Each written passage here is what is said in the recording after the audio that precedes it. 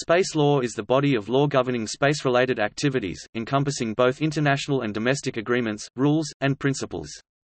Parameters of space law include space exploration, liability for damage, weapons use, rescue efforts, environmental preservation, information sharing, new technologies, and ethics.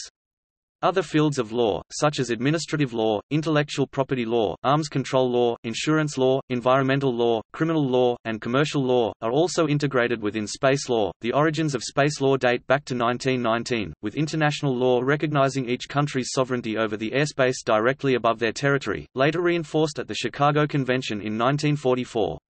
The onset of domestic space programs during the Cold War propelled the official creation of International Space Policy, i.e. the International Geophysical Year, initiated by the International Council of Scientific Unions. The Soviet Union's 1957 launch of the world's first artificial satellite, Sputnik 1, directly spurred the United States Congress to pass the Space Act, thus creating the National Aeronautics and Space Administration (NASA). Because space exploration required crossing transnational boundaries, it was during this era where space law became a field independent from traditional aerospace law. Since the Cold War, the Treaty on Principles governing the activities of states in the exploration and use of outer space, including the Moon and other celestial bodies, the Outer Space Treaty, and the International Telecommunications Union have served as the foundational legal framework and set of principles and procedures constituting space law. Further, the United Nations Committee on Peaceful Uses of Outer Space, along with its the Office for Outer Space Affairs Subcommittee, aid in governing international space law and policy. Challenges that space law will continue to face in the future are fourfold, spanning across dimensions of domestic compliance, international cooperation, ethics, and the advent of scientific innovations. Furthermore, specific guidelines on the definition of airspace have yet to be universally determined.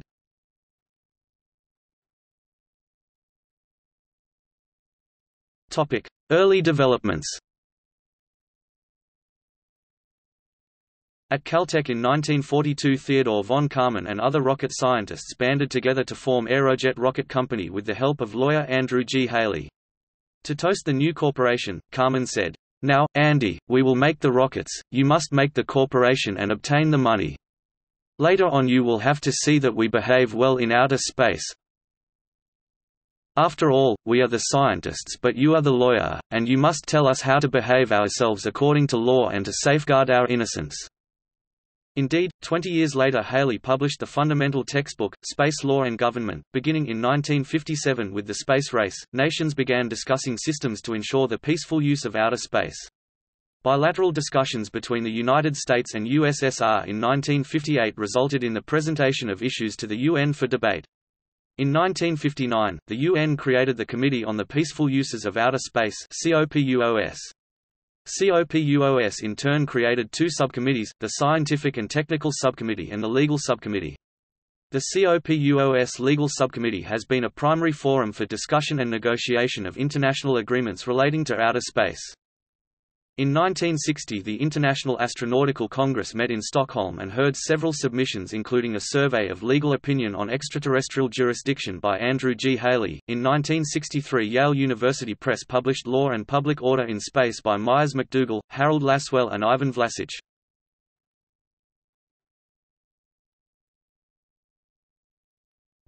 International treaties. 5 international treaties have been negotiated and drafted in the COPUOS. The 1967 Treaty on Principles governing the activities of states in the exploration and use of outer space, including the Moon and other celestial bodies, the Outer Space Treaty. The 1968 Agreement on the Rescue of Astronauts, the Return of Astronauts and the Return of Objects Launched into Outer Space, the Rescue Agreement. The 1972 Convention on International Liability for Damage Caused by Space Objects, the Liability Convention. The 1975 Convention on Registration of Objects Launched into Outer Space, the Registration Convention. The 1979 Agreement governing the activities of states on the Moon and other celestial bodies, the Moon Treaty. The Outer Space Treaty is the most widely adopted treaty, with 104 parties. The Rescue Agreement, the Liability Convention and the Registration Convention all elaborate on provisions of the Outer Space Treaty. UN delegates apparently intended that the Moon Treaty serve as a new comprehensive treaty which would supersede or supplement the Outer Space Treaty, most notably by elaborating upon the Outer Space Treaty's provisions regarding resource appropriation and prohibition of territorial sovereignty. The Moon Treaty has only 17 parties however, and many consider it to be a failed treaty due to its limited acceptance. India is the only nation that has both signed the Moon Treaty and declared itself interested in going to the Moon. India has not ratified the treaty. An analysis of India's treaty law is required to understand how this affects India legally. In addition, the 1963 treaty banning nuclear weapon tests in the atmosphere, in outer space, and underwater, Partial Test Ban Treaty, banned the testing of nuclear weapons in outer space.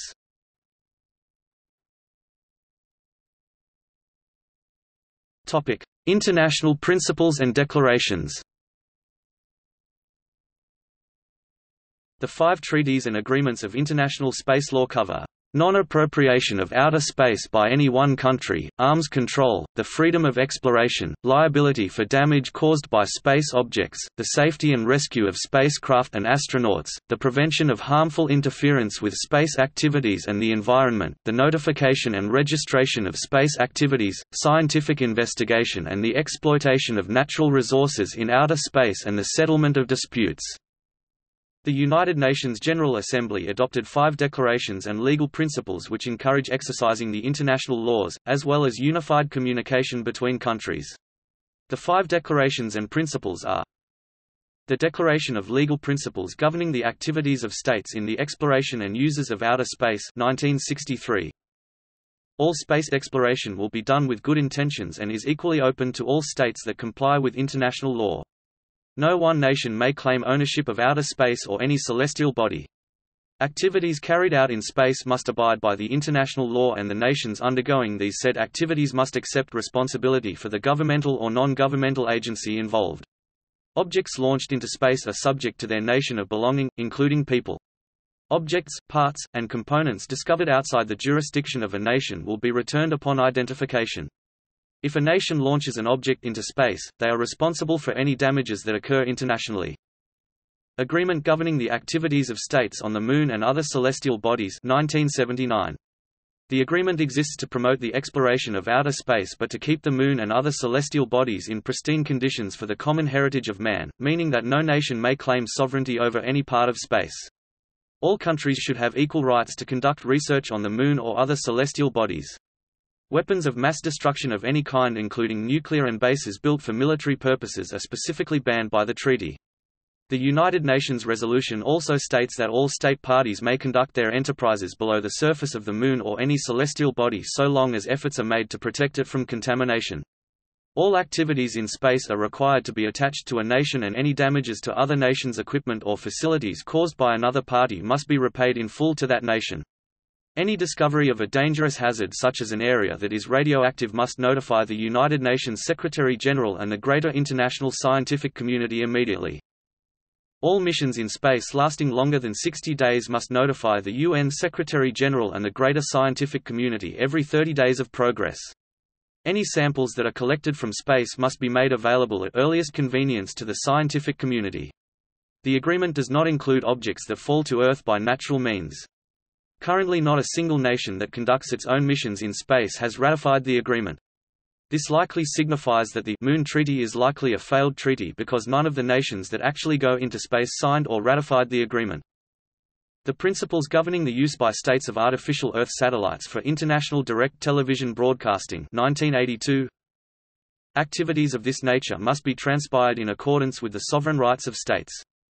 Said activities should promote the free dissemination and mutual exchange of information and knowledge in cultural and scientific fields, assist in educational, social and economic development, particularly in the developing countries, enhance the qualities of life of all peoples and provide recreation with due respect to the political and cultural integrity of states.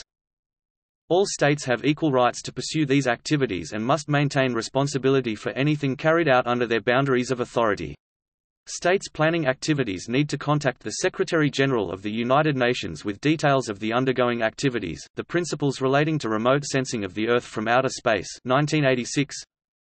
15 principles are stated under this category. The basic understanding comes from these descriptions given by the United Nations Office for Outer Space Affairs. The term remote sensing means the sensing of the Earth's surface from space by making use of the properties of electromagnetic waves emitted, reflected or, diffracted by the sensed objects, for the purpose of improving natural resources management, land use and the protection of the environment. The term primary data means those raw data that are acquired by remote sensors borne by a space object and that are transmitted or delivered to the ground, from space by telemetry in the form of electromagnetic signals, by photographic film, magnetic tape or any other means. The term processed data means the products resulting from the processing of the primary data, needed to make such data usable. The term analyzed information means the information resulting from the interpretation of processed data, inputs of data and knowledge from other sources.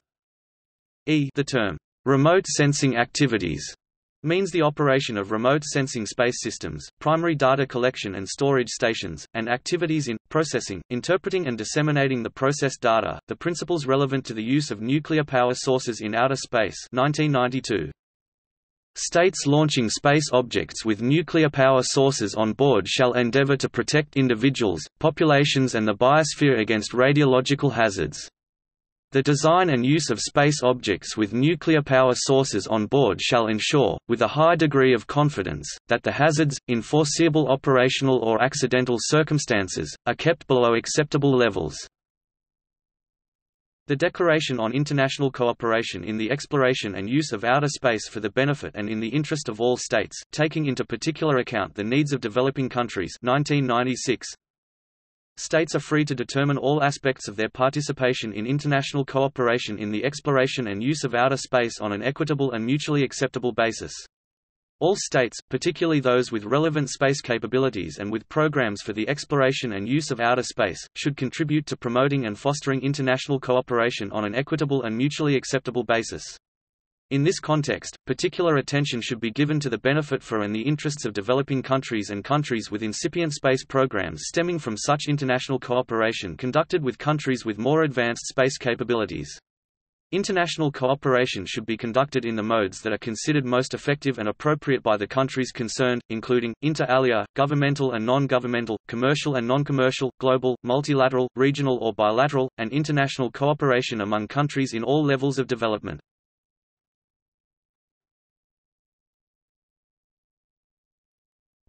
Consensus. The United Nations Committee on the Peaceful Uses of Outer Space and its scientific and technical and legal subcommittees operate on the basis of consensus, i.e. all delegations from member states must agree on any matter, be it treaty language before it can be included in the final version of a treaty or new items on subcommittees' agendas. One reason that the UN space treaties lack definitions and are unclear in other respects, is that it is easier to achieve consensus when language and terms are vague. In recent years, the legal subcommittee has been unable to achieve consensus on discussion of a new comprehensive space agreement, the idea of which, though, was proposed just by a few member states. It is also unlikely that the subcommittee will be able to agree to amend the Outer Space Treaty in the foreseeable future. Many spacefaring nations seem to believe that discussing a new space agreement or amendment of the Outer Space Treaty would be futile and time-consuming, because entrenched differences regarding resource appropriation, property rights and other issues relating to commercial activity make consensus unlikely.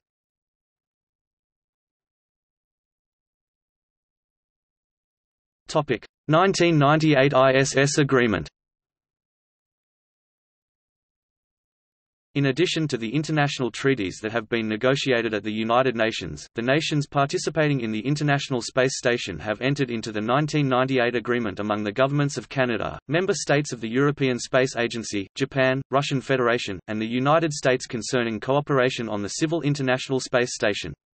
This agreement provides, among other things, that NASA is the lead agency in coordinating the member states' contributions to and activities on the space station, and that each nation has jurisdiction over its own modules.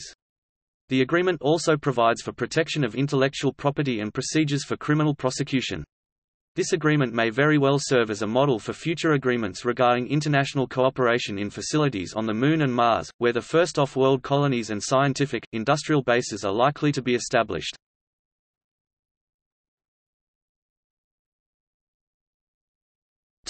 National law. Space law also encompasses national laws, and many countries have passed national space legislation in recent years.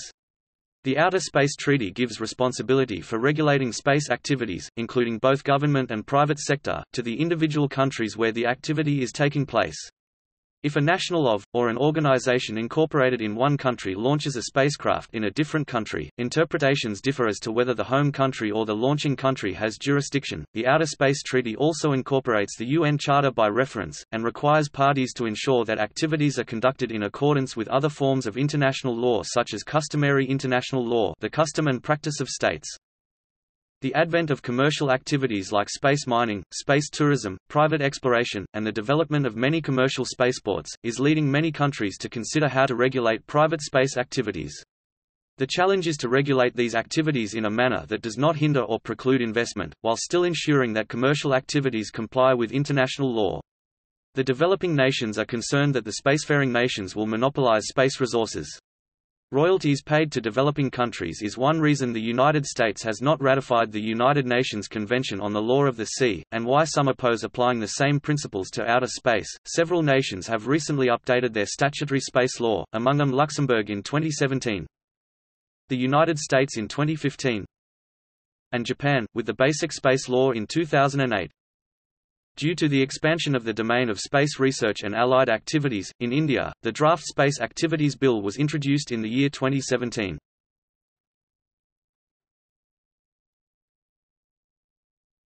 Geostationary orbit allocation.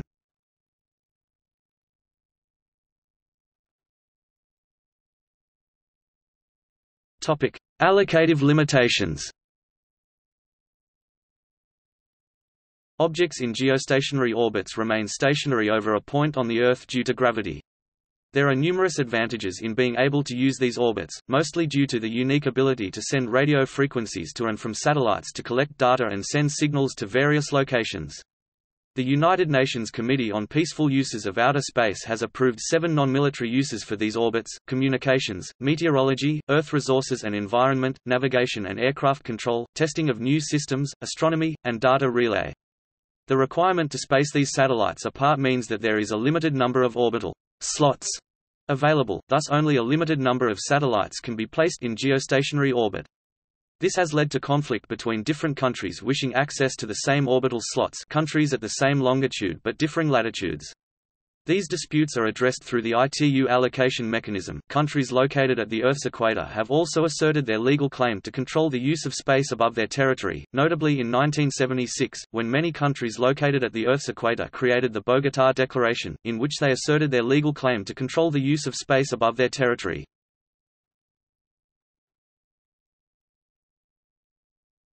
Topic: Political controversy.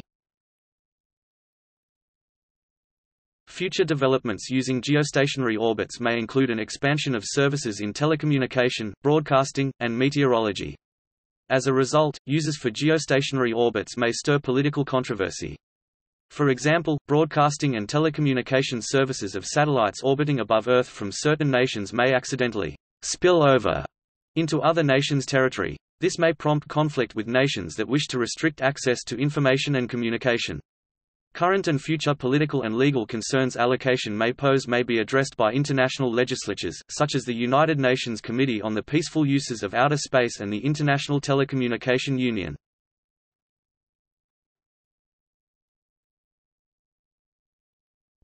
Ethics. Ethics can be defined as the task of being human. In space law, ethics extend to topics regarding space exploration, space tourism, space ownership, the militarization of space, environmental protection, and distinguishing the boundaries of space itself.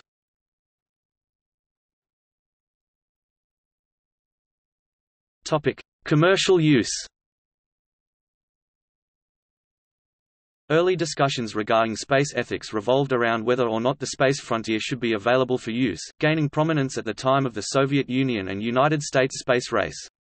In 1967, the Outer Space Treaty dictated that all nations in compliance with international regulation are permitted to exploit space. As a result, the commercial use of space is open to exploitation by public and private entities, especially in relation to mining and space tourism. This principle has been the subject of controversy, particularly by those in favor of environmental protection, sustainability, and conservation.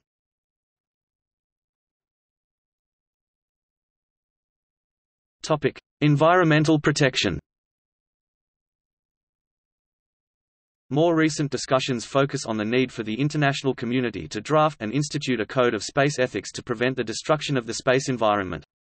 Furthermore, the advancement of life in space pertain to questions related to the ethics of biocentrism and anthropocentrism, or in other words, determining how much value we place in all living things versus human beings specifically.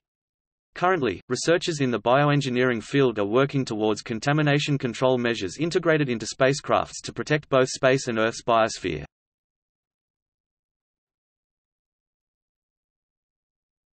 Topic: Defining space. Many ethical questions arise from the difficulty of defining the term space. Scholars not only debate its geographical definition, i.e. upper and lower limits, but also whether or not it also encompasses various objects within it, i.e. celestial objects, human beings, man-made devices. Lower limits are generally estimated to be about 50 kilometers. More difficulties arise trying to define the upper bounds of space, as it would require more inquiry into the nature of the universe and the role of Earth along with within it.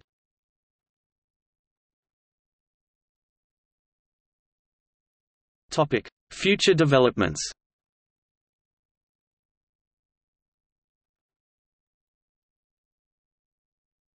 Topic: Exploitation. While this field of the law is still in its infancy, it is in an era of rapid change and development. Arguably, the resources of space are infinite.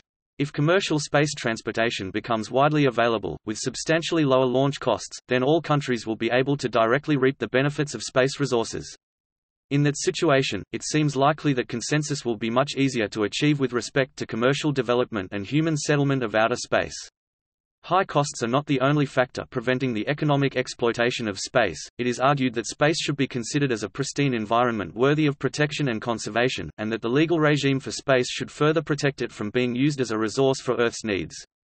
Debate is also focused on whether space should continue to be legally defined as part of the common heritage of man, and therefore unavailable for national claims, or whether its legal definition should be changed to allow private property in space. As of 2013, NASA's plans to capture an asteroid by 2021 has raised questions about how space law would be applied in practice. In 2016, the nation of Luxembourg has set out a formal legal framework which ensures that private companies engaged in mining resources in space have rights to those resources.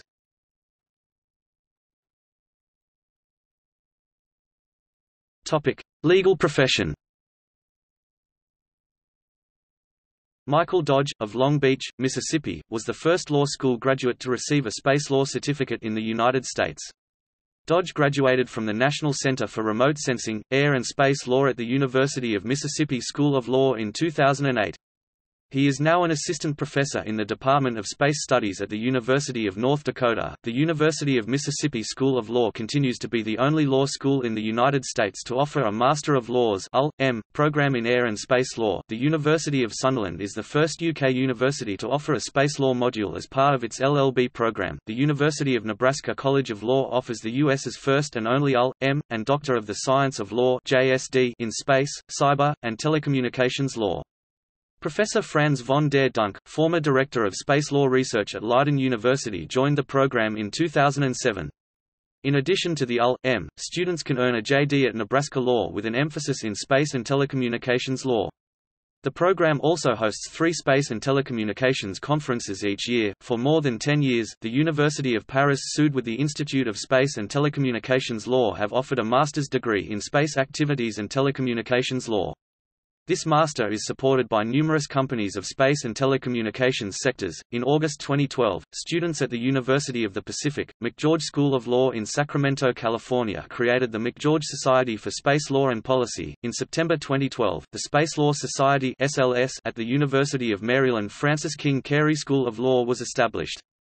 A legal resources team united in Maryland, a space science state, with Jorge Rodriguez, Lee Sampson, Patrick Gardiner, Lyra Correa, and Juliana Neilbauer as SLS founding members. In August 2014, students at Northeastern University School of Law founded the school's Space Law Society. Since 1951, the McGill Faculty of Law in Montreal, Canada hosts the Institute of Air and Space Law, and offers an LL.M. in Air and Space Law. Leiden University, Netherlands hosts an International Institute of Air and Space Law and offers an LL.M. degree. In 2014, students at American University Washington College of Law founded the school's Space Law Society, with the help of Pamela L. Meredith, space lawyer and adjunct professor of satellite communications and space law. See also